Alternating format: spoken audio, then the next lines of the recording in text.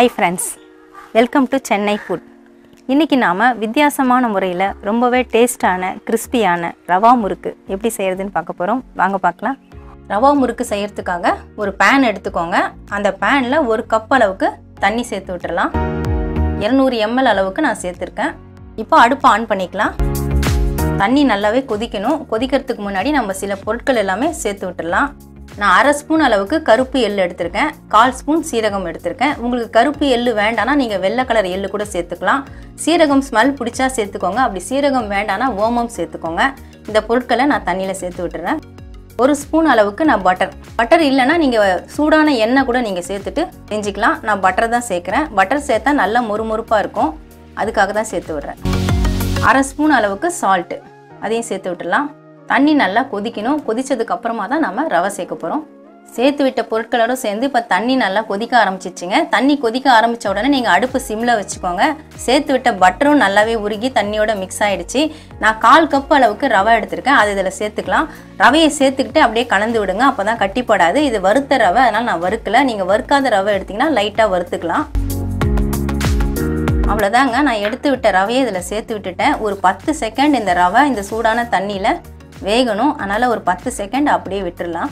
ரவை சேர்த்து விட்டு 10 செகண்ட் ஆயிடுச்சுங்க. பாருங்க ரவை இப்போ நல்லாவே வெந்துருச்சு.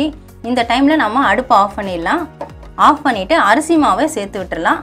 நான் ரவை எந்த கப்ல எடுத்தனோ அதே கப்ல அரிசி மாவு எடுத்துர்க்கேன். 1/4 கப் ரவைக்கு 1 கப் அரிசி மாவு எடுத்துர்க்கேன். இந்த அரிசி மாவை சேர்த்துட்டு நல்லா கலரி விட்டுக்கலாம். கீழே இறக்கிட்டு நம்ம கலரிக்கலாம்.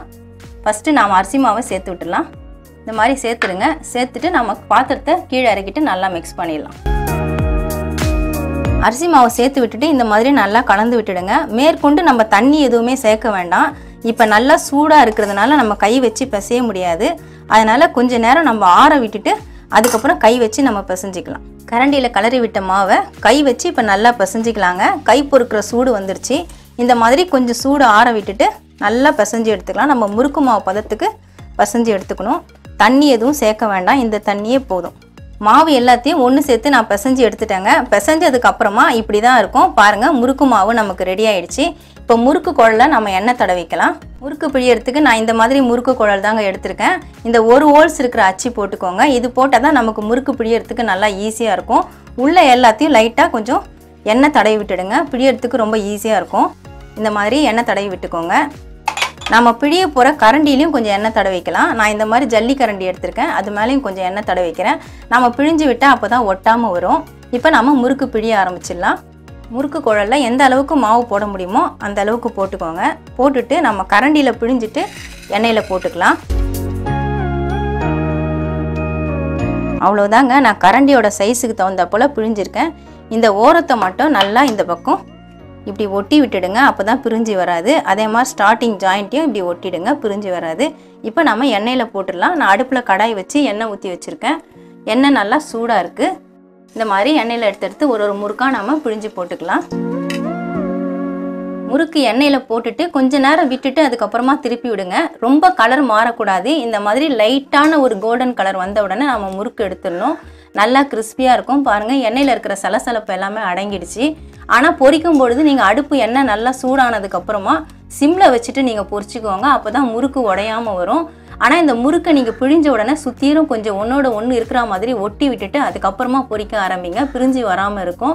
சூப்பரான கிறிஸ்பியான ரவா முறுக்கு ரெடி ஆயிடுச்சுங்க. வீட்டில் இருக்கிற பொருட்களை வச்சு ரொம்ப ஈஸியாக இந்த ஸ்நாக்ஸை நீங்கள் ரெடி பண்ணலாம். ஸ்கூலுக்கு காலேஜுக்கு போயிட்டு வர பிள்ளைங்களுக்கு பசியோடு வரும்பொழுது இந்த ஸ்நாக்ஸை ரெடி பண்ணி கொடுத்தா விரும்பி சாப்பிடுவாங்க.